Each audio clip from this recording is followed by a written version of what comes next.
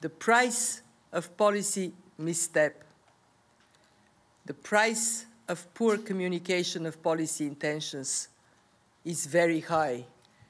This week, we have an opportunity to work towards minimizing the risks of missteps and poor communication. Let me give you a few highlights. In this context of us appealing to policymakers to act with a sense of urgency now, and also to act together, we see very clear areas where we can do better, even in this more complex environment.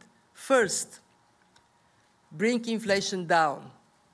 We know that rising interest rates come at some cost to growth, but we also know that not tightening enough to put a leash on inflation would mean interest rates staying higher for longer, resulting in even more harm to growth and to people.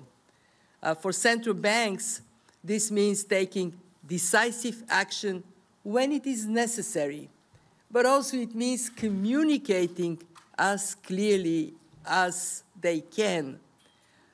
Second, act now to put in place responsible fiscal policy.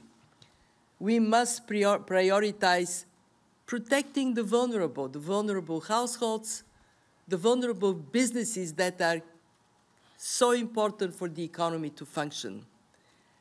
But we have to do that with fiscal buffers exhausted because of the pandemic, levels of debt very high. And so the obvious conclusion is that policy measures need to be well-targeted and they need to be temporary.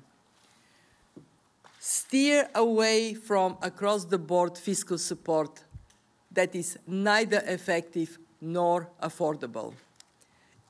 If we are to help people and fight inflation, we must ensure that fiscal and monetary policy go hand in hand.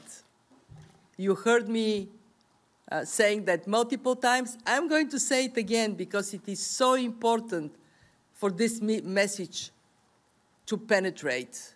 When monetary policy puts a foot on the brakes, fiscal policy should not step on the accelerator, because if it does, we are for a very dangerous ride.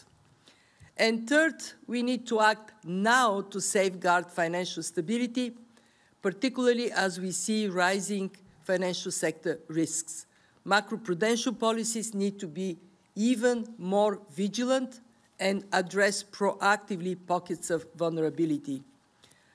In this environment, we also must support vulnerable emerging market and developing countries. It is tough for everybody, but it is even tougher for countries that are now being hit by stronger dollar, high borrowing costs, capital outflows, a triple blow that is particularly heavy for countries that are under high level of debt.